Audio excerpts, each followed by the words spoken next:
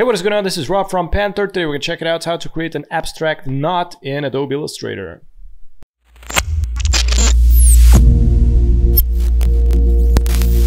Okay, first step, I'm going to make sure that I'm on the stroke. So I'm going to swap this from this arrow. I'm going to click on the stroke. I'm going to select the black color. I'm going to select the circle.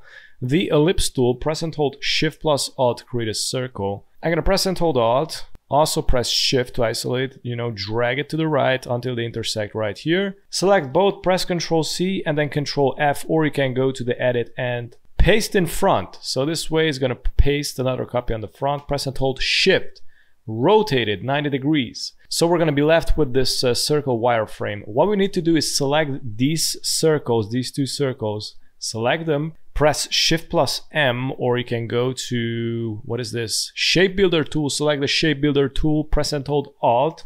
So this way we're gonna delete this area and just drag it like this. And look, it just deleted. Okay, I'm gonna delete these two circles.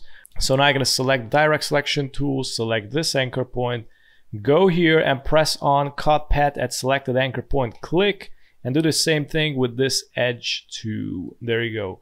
Now they are separated like this. Select both, go to the object, go to blend and make, and we're gonna double click here on the blend tool, select specify steps. I'm gonna go with I'm gonna try it with 4, click OK. I'm gonna go to the stroke options, select a stroke profile. I'm gonna go with the first stroke profile, and I'm gonna increase the stroke width also, so it's gonna look something like this. From here I'm gonna select it, go to effects, distort and transform. I'm gonna create 3 copies. The angle is gonna be 90 degrees, and let's see what we can do. I'm gonna go with the horizontal first and vertical.